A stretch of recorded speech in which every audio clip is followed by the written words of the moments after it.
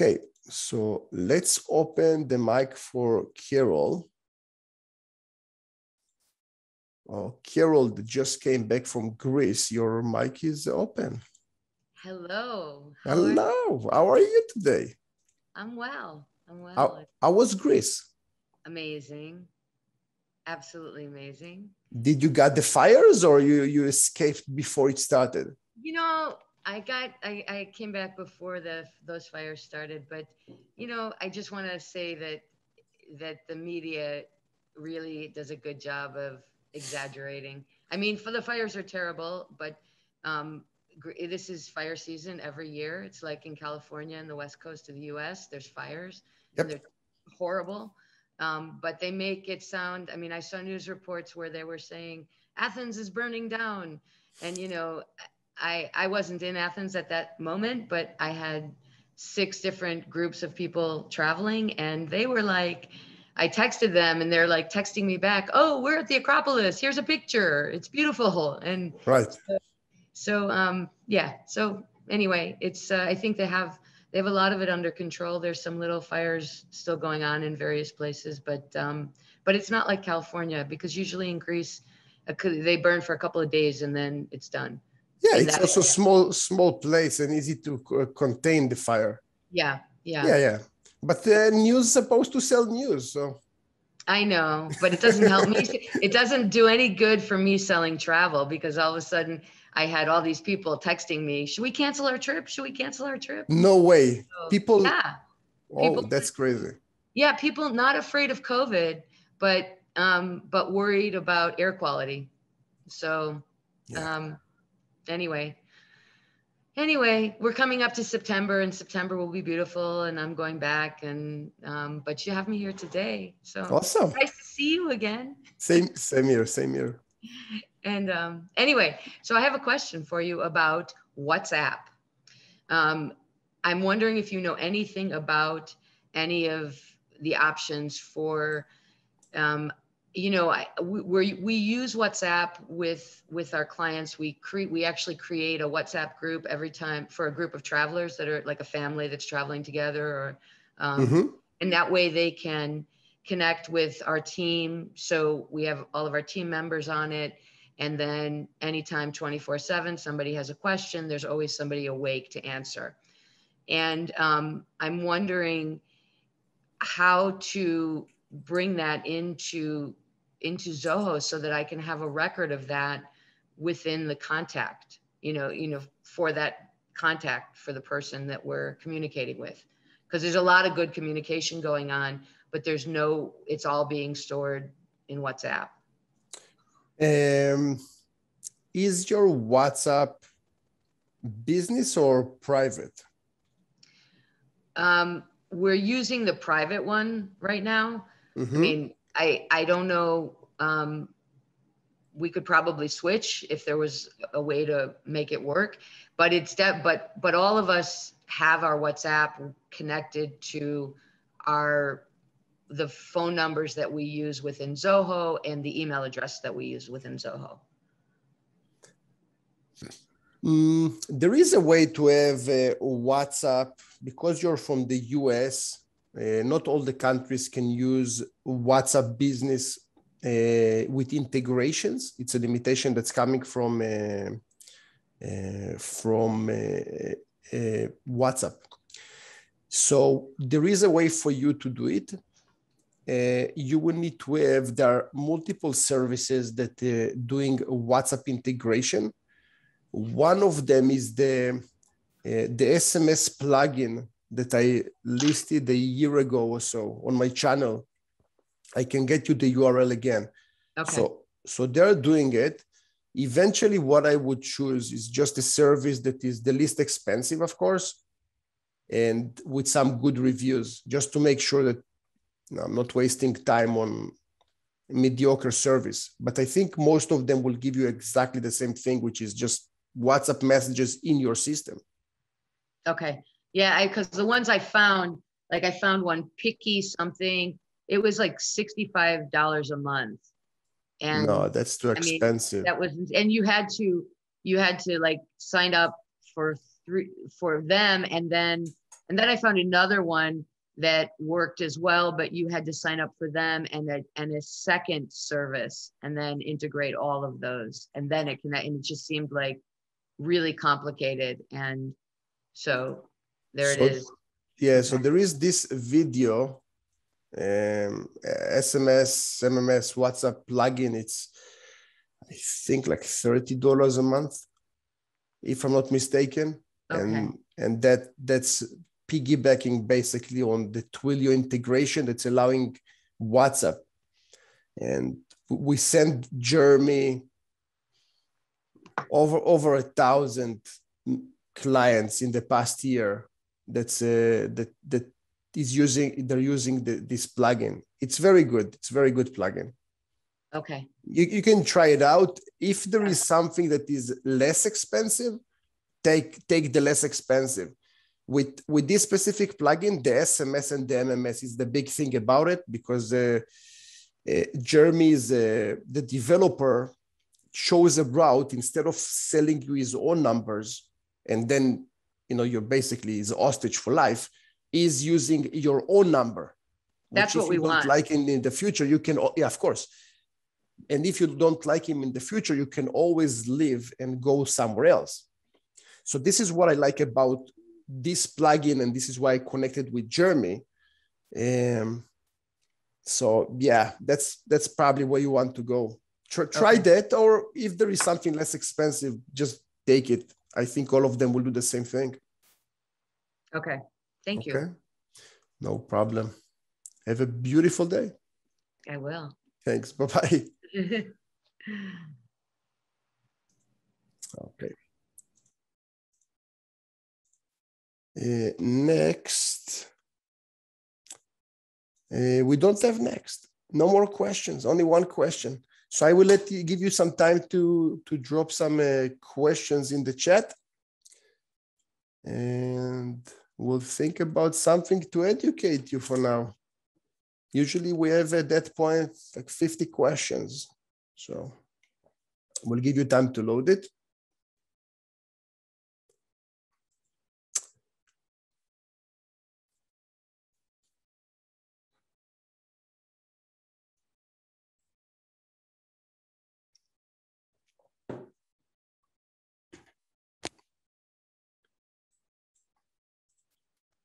No questions are coming.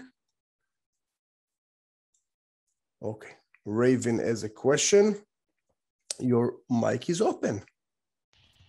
Hi, Leo. How are you? Very good, sir. How are you? I am fine. Thank you. So my question is, now in Zoho CRM, you would have the contacts and the accounts module, right? Yes. Now, if you have more than one contacts to that one account, it functions well. So when you go to that account, you could see one contact, two contacts, three contacts under that same account, right?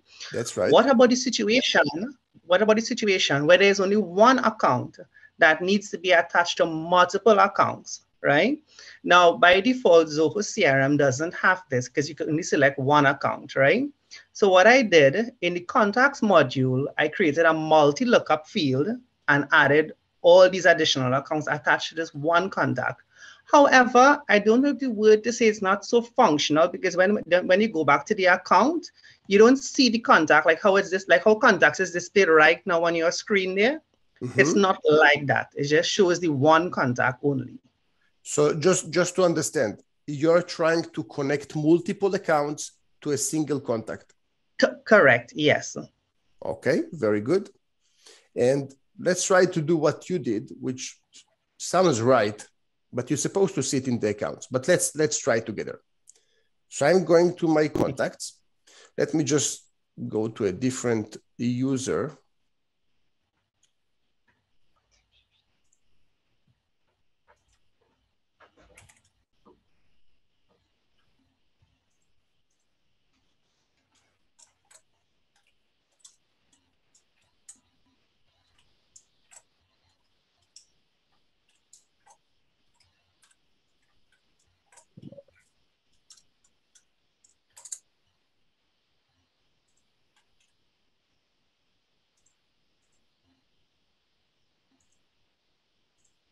Okay. So let's create a new multi-lookup. And for the ones that don't know what multi-lookups means, multi-lookup will connect between two different modules, but you will have a way to add multiple records to an individual contact, basically multiple accounts related to one contact. And this is the field. So let's put it here.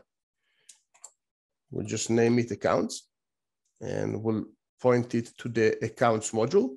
Now, one more thing, you need to give it a name, and let's say accounts contacts, just so I will know what I'm talking about. And here you will have the allow creating relationship specific modules.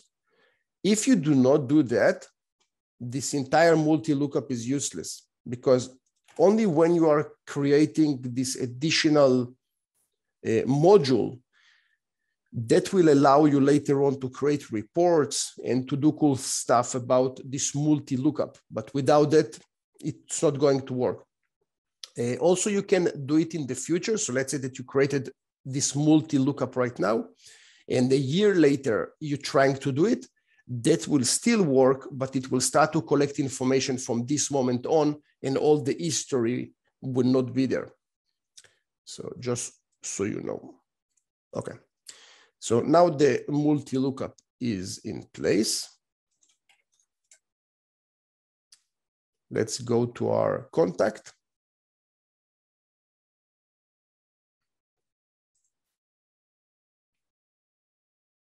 Let's go to one of the contacts. And we have here the accounts. Okay, so let's say I created two of them, ABR and the test family. Let's confirm and save. Okay, so you can see here, those are here. Now, if I go to one of the accounts,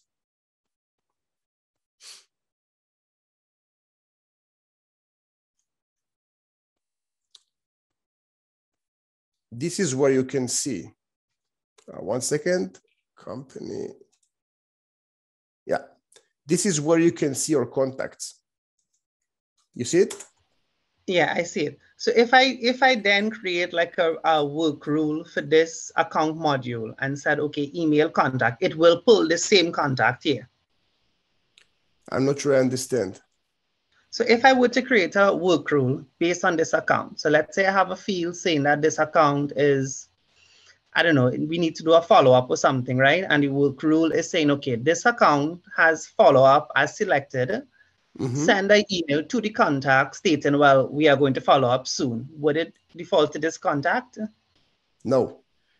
When you're going, for example, and you're creating a workflow rule, that can be related to an individual connected, because the system don't know who to send the notification to. What you can do, but that's more advanced, you can create some kind of a function that is doing the magic and just going and sending an email to each one of the related contacts. But that will not work with just a regular workflow. That will not work. Okay, I understand. This was really good. Thank you so much. Thank you, sir. Have a good one. Same to you. Bye-bye. Bye-bye. Okay. Next, we have Muhammad. Let me just open your mic. Okay, Muhammad, your mic is open. Hi, Leo. How are you? How are you, sir? I'm good. Thank you for all the good job you are doing for us. Thank you, sir. Thank you. Thanks. Actually, we would like to migrate our email from G Suite to Zoho Mail. Okay. And we are not confident about Zoho spam filtering repetition. I saw many, like some users on internet, they're complaining about the false positive. Sometimes they're sending emails, go to the junk mail, or they are receiving legitimate email, is going to their junk mail. So also it seems like Outlook 365, Microsoft 365. It has a problem with Zoho Mail. It just doesn't accept email from Zoho, something like that. I saw one issue like this, but most of these issues like 2 or 4 years old. It's not new. So I would like to know your opinion about that. We have our email with Zoho Mail. So our company's email is on Zoho Mail. As you can understand, I wouldn't choose a bad mail service if it wasn't a reliable one. I cannot tell you that I heard problems with Zoho Mail in the past few years. There was some time about a month ago. There was some, it was very slow. Not sure I can tell you something about spam or anything like that. One thing that we started to do lately, it's nothing to do with Zoho. Some of the clients that we have are high caliber clients, big medical clinics, accounting firms, lawyers, and they need us to protect their information in the best way possible. So we connected our service, our mail service, with Checkpoint, which is a security company.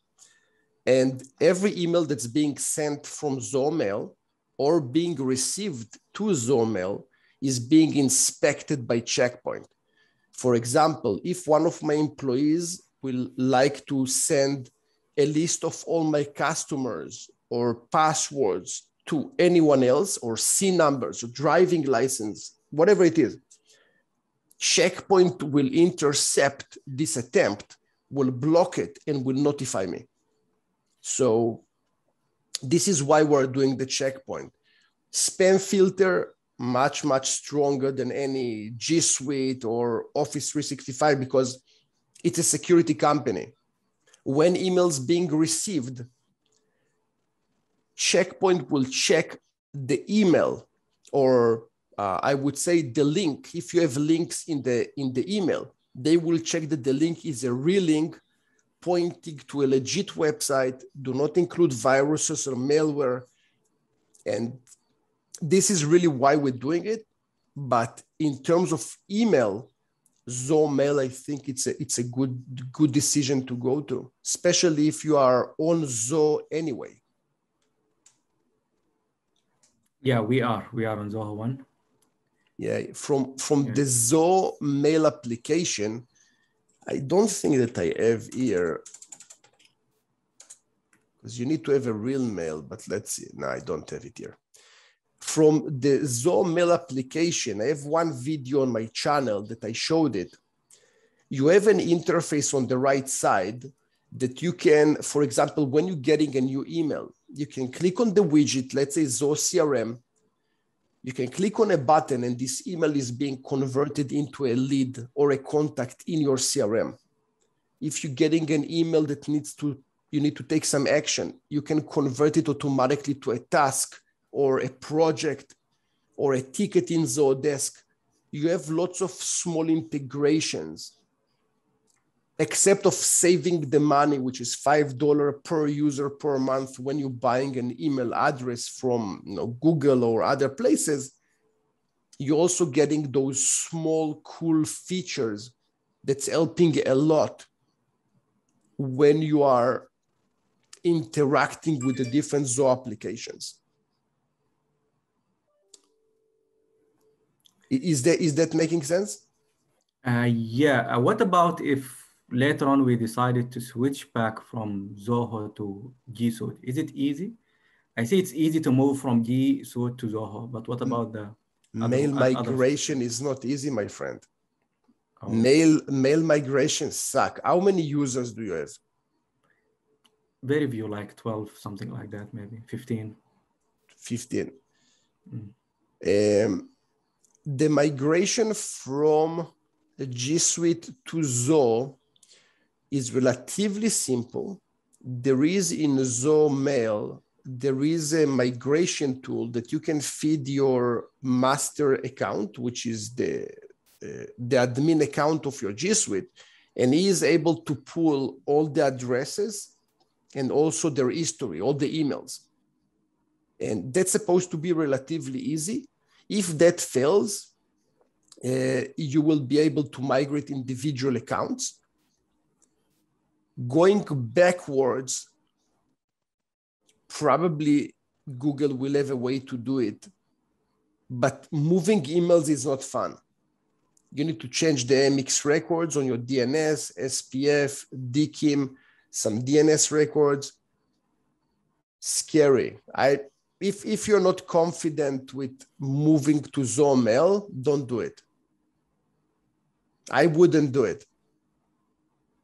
Usually companies like Zoho, Google, whatever companies, all of them will try to push you to start using their mail service because they know that once you are on their mail service, you cannot live, or you can, but it's too painful.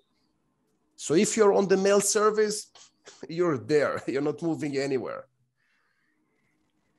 Yeah, so you're right. Just don't make the move unless you're 100% sure that this is what you want to do. Very painful moves. You know, except of moving emails, I'm sure that you have also other duties in the company.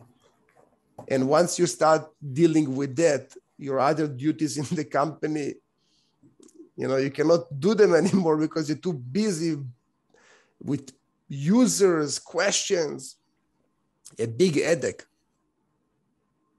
Yeah, I think we need to choose the right time when we don't have like a big project. So if there any issue happens, we can focus on the mail issue. Yeah. Yeah. Thank Yes. you. Thank you. Thank you, my friend. Have a good one. You too.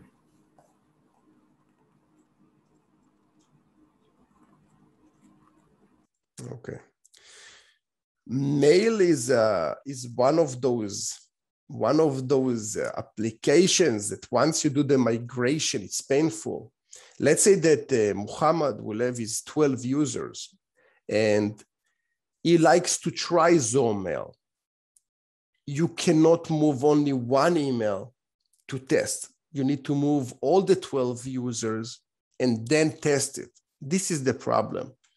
One thing that might be helpful, and that's what we did before we decided to go to Zoho Mail, because email will be probably the most important communication that you will have with your clients. We created a different domain. In our case, it was leorisaac.ca or something like that, a domain that we're not really using. And we put some emails there and we started to communicate with close people. And we told them this is just for test. There is a chance in the future we'll change the address. And we just saw the interaction, if it works, if the team likes it. And for us, it worked and it was fine. And you're risking really nothing. $12 for a new domain. Not a big risk, and it worked fine for us. So that's also something that you can do. And if it works, you can move your live domain. We have Mr. Michael. Let me open your mic.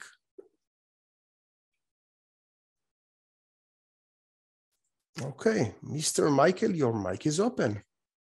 Good morning, Leo. How are you? Good, sir. How are you today? Very well, thank you. So the question is that bottom bar that you have on your screen, I'm able to see everybody that visits on the site. I can click on it and chat with them, but they don't have any functionality in regards to, and I believe it has something to do with SalesIQ, because SalesIQ is the one that tells you when there's people on your site, if they're looking to chat with you. You're talking about this guy, right? Yes, correct. Mm-hmm. And for some reason, they don't have access to that. And we've gone through like every single setting possible. The only interaction from and to CRM is that I know of is if you go to settings, you go to Zoho, and you have here the SalesIQ. 1 second. Maybe it's all installed. Yeah. So if you go to, let's do it from the beginning. So you go to Marketplace, you go to all, You go to installed on the top, and you will see a visitor tracking. You click on details, and here you will have the settings button, and you have here the different integration points that you will have with Zoho. Did you try to play with those? No, I didn't realize that it was there, because it is exactly probably this. So I'm going to check it out, and I think that answers it. It's hilarious how difficult something is, and you just solve it in 15 seconds. I ate buckets of shit before I discovered all those, because nothing here is intuitive. You know, right. Usually, right? It should be for me going to settings, going to SalesIQ, click here, click there, right? So this is for me as a user, but again, buckets of shit. That's I still taste it. Yes. Thank you so much for eating it for us. No problem, Michael. Have a beautiful day. You too. Bye-bye. Bye-bye. Okay. Next, we have Chantel. Where are you, Chantel? Chantel, your mic is open. Hi, Lior. How you doing? Very good. How are you? Fine. I didn't have a question. I just heard the email question, and I just put in the chat that you had helped us with our email deliverability issue, which has been going really great for us. So it solved all those problems? It's done? It's done, yeah. Good. We did end up having to do some things on our WordPress, but everything is taken care of. So the WordPress, you had a problem with the SMTP, right? Yes. And that solved also? Yes. And you're using Oath SMTP for that? Yes, but we're going to switch to the Zepto mail because it's expensive for us. Yeah, Zepto mail is good. Lots of people moving there to this option. Yes. Yes. So I would, to the person who asked, we had a issue with our emails going to spam. It's been like 3 years now, and what we realized is that it wasn't Zoho's issue; it was our issue, and Lior helped us, solve that. So maybe that's the same issue that he read about. A lot of people don't know how to hook up, I guess the transactional mail so that their emails get delivered, so. Yep. There is a solution. It's just digging into the details a little bit. Mm-hmm. All right. Well, thank you. Thank you very much for the kind words. Thank you, Chantel. And Chantel? Yes. Thank you for the review. Thank you very much. Yes. You're awesome. Thank you. All right. Thank you. Thanks. Bye-bye. Okay. Let's see. We have Michael Palmer. Let me open your mic. Okay, Michael, your mic is open. Hey, Leo, how you doing? Very good, sir. How are you today? I'm good, thank you. First time on your live webinar. I usually catch these later, so to be here, this is probably a bigger question, but it might just be something that you could give us an insight in for now. That's right. Video production studio. We spoke once. We're going to speak many more times in the future. We have a group of artists. Let's say we have 20 very highly skilled artists that do work on projects for our clients, right? Okay. And so the projects are video production, and we have to book an artist on a certain day in a certain room for a certain client. Yep. The nature of our business is that those bookings change all the time. There's always delays in video production. So we have at the moment just a second, and the booking is per room, not per user. Well, it can be actually both. It can be we have a room that can do service A, B, and C, and we have another room that can do service C, D, and E. Not all of our rooms, because of equipment, can do all of the services. So the booking is, I've got a service required that needs to be done in room 1, and the artist doing it is John, right? For client ABC. Yes. So we booked that, and if everything was simple, we'd make that booking, nothing changes, and we'd schedule all of our rooms and all of our artists for each client that we're working on.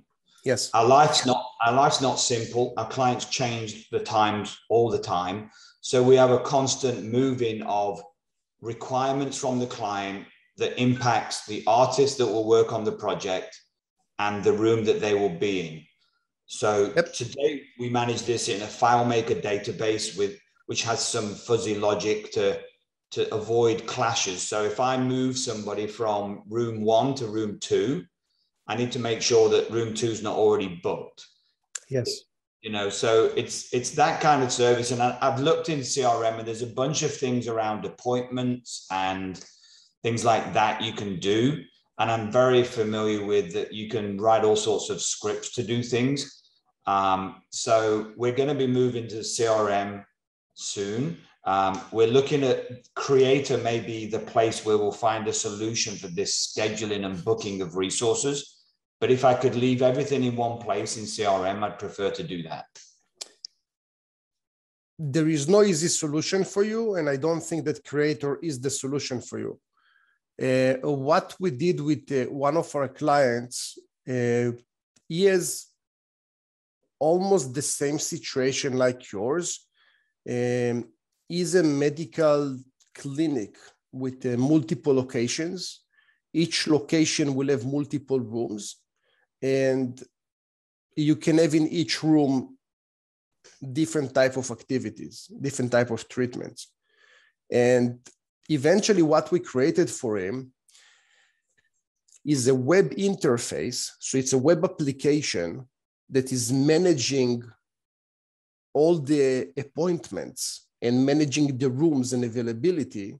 And using Zoho CRM, we created a widget, which is one of the features in Zoho that we don't use much.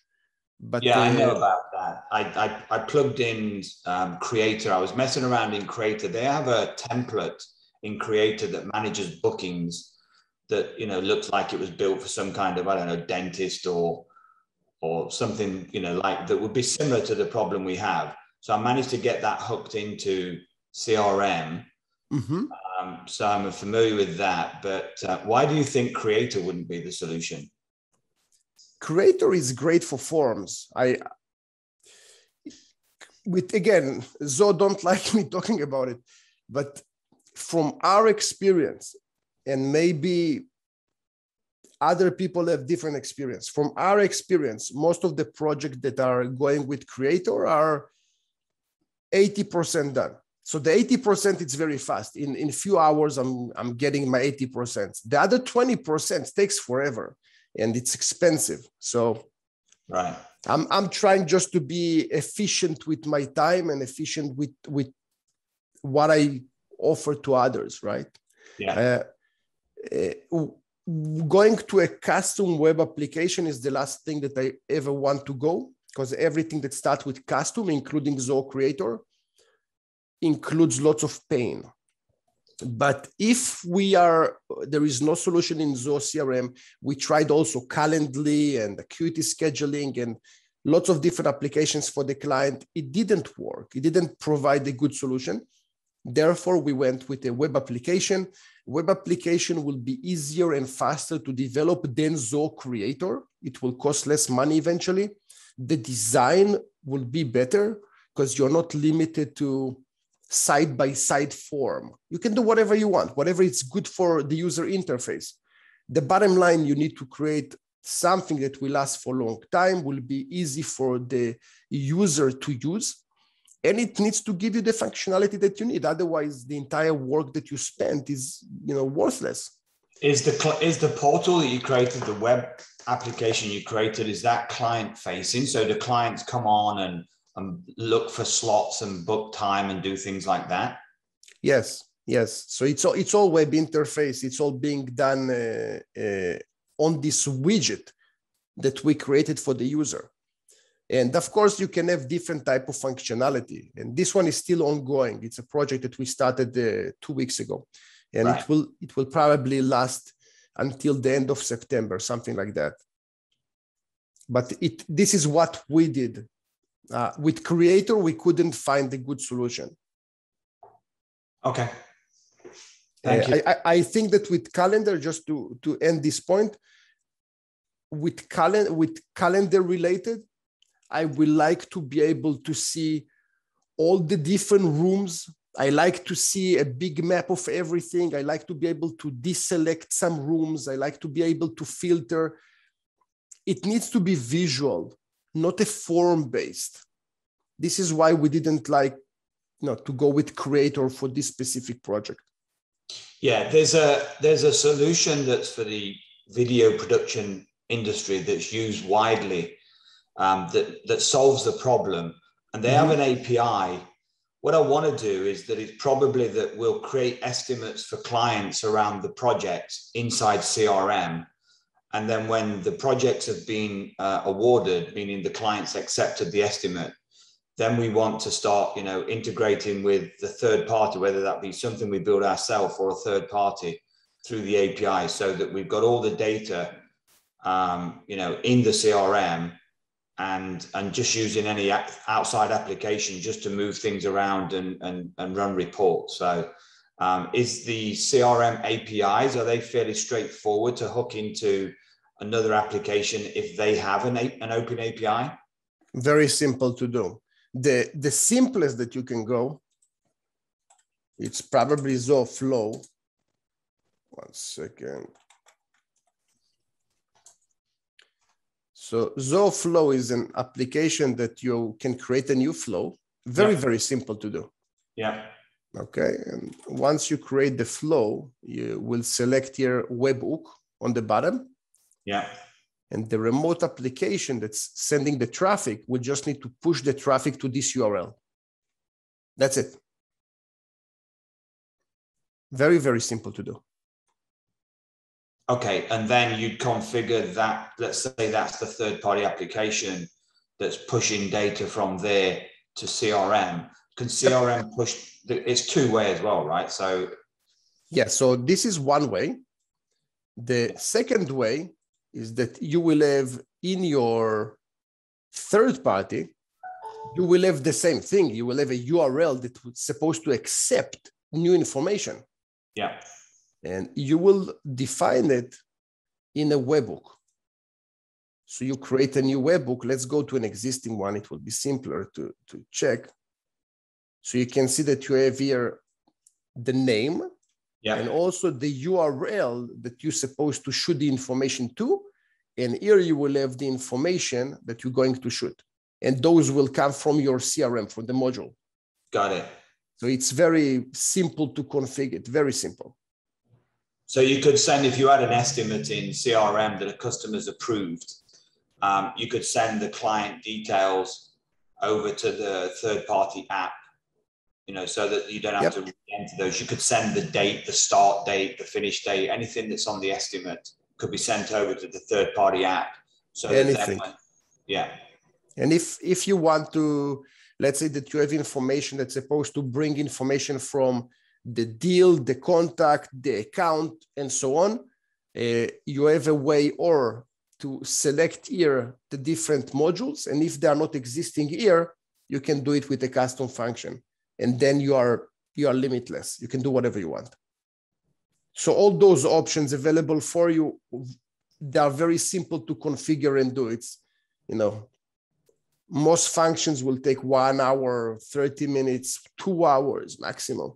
So it's very simple to code on Zoho. Okay. Thank you. No problem. Chantel is asking, 1 second. Where do you get the Zoho CRM URL to notify in the webhook? So let me just open your mic, Chantel, in case that you like to talk. Whenever you are defining those webhooks, usually the third party will give you the URL. So it's not something that you're supposed to have. Let's say that there is a service that it's dropping voicemails, which is very common. If I like to drop a voicemail whenever a lead is being created, the company that I registered with, that they are dropping the voicemails, they will give me this line of code or this URL to notify, and I will just need to copy paste it into the specific webhook. So it's not something that you will have unless you will have a third party that gave you this line of code. Yeah, so it looks like in our case, we just have like, two ends that won't hook up, because what we're trying to do is bring information from Zoom into the Zoho CRM. So Zoom is asking us for the endpoint URL, and Zoho is not giving us that. So I guess we can't bring the information in.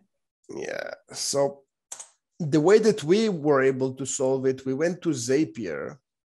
In Zapier, you have Zapier Zoom. You have existing integration between Zapier and Zoom. And you can see here the different triggers. So you can see here that you can get a notification in Zoho when a new meeting is created, when someone is registering to an event, or when create meeting register. I have no idea what it is. But so we were trying to get, what we need to know is when a registrant joins a meeting. We saw it on the webinar side, but we couldn't find it on the meeting side. Point me where to go, because I don't know this functionality, if it exists even. Where can I see it? Which functionality? Oh, the one that we're trying to do. Well, we tried to do this in Zapier. That's what I was just saying. And then we tried to do it directly from Zoom. So in Zapier, there's a trigger where you can see when a new registrant joins a webinar. But that's not what we need. We need to see when they join a meeting, because we use meetings and not webinars. But I don't see the trigger, so we couldn't do it through Zapier either. Let's try Zoom integrations. Maybe there is another tool that's doing this magic. Well, we ended up using Integramat, but it's expensive. So Integramat works. Integramat works for this purpose. They have a function for it. It does. I see. Let's see what they have for Zoom. But the way Integramat works is that they don't. It doesn't. The function doesn't trigger when the action happens. It's just that they go looking for the action every minute and charge you for that. So it's a pool. Yes, and it's expensive, to pull every minute. Wonder what are the prices? Yeah, so if it would be per pull, so every operation costs money. Started off, yeah. And you want to have to know when someone joined the meeting. Probably. So we started off, with the $9 plan. Then we had to move up.